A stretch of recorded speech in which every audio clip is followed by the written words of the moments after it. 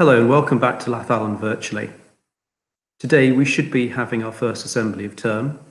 I should be having coffee with some parents and we should be having our school photo. But the world is very different today. And so as a result of that, the way in which we learn and the way in which we work is going to change over the next few weeks. But I don't think that should have a negative impact on our community because there are a number of things we can do. And the first thing we should do is indulge me.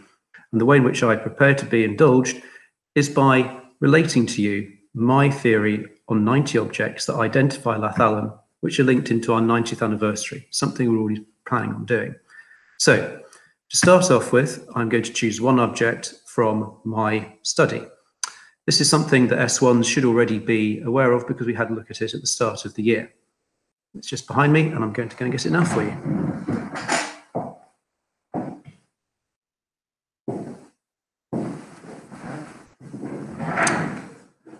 So, if we could look at this carefully, there are some clues as to what it is. Hercules James Scott, Brotherton, location, and the year 1865. You'll also notice lovely floral design on this side and this side, gold trim, and no maker's mark, so individually made. A christening cup for Hercules Scott. Was a christening cup for Hercules Scott. Anyway, we'll carry on.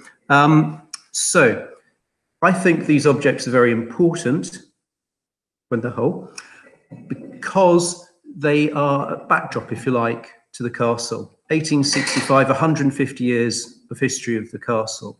It was made for Hercules Scott, the original builder of Lathallan that we have today in Brotherton Castle.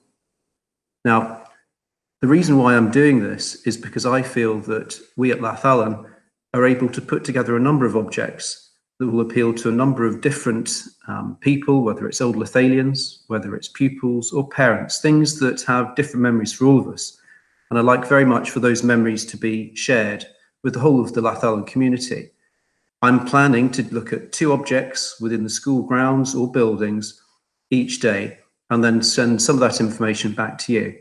It'll then lead into the last week of term when we'll have a Lathallan community vote for the most important of the top 10 objects.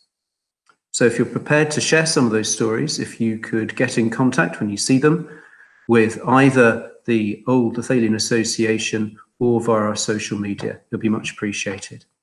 So for now, welcome back, goodbye for a little bit, but also keep safe and do enjoy your christening cups.